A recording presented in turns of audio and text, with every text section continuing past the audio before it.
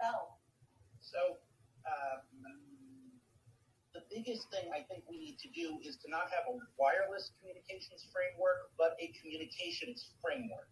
As we heard time and again in the first panel, all of the pieces of our modern communications network are interrelated with each other. We can't view this as just silos anymore.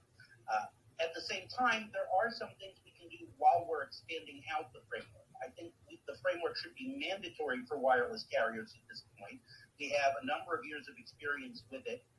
I think that it should be voluntary for other members of the communications ecosystem as an initial matter, but mandatory for wireless carriers. And as others have mentioned, the triggering events for this should not be when a network goes down and then only as a last resort is mutual aid extended. But we should formalize what is now going on informally and have coordination in advanced trainings and a triggering event such as a declaration of an emergency that automatically brings mutual aid and mutual coordination into play. All right. We're going to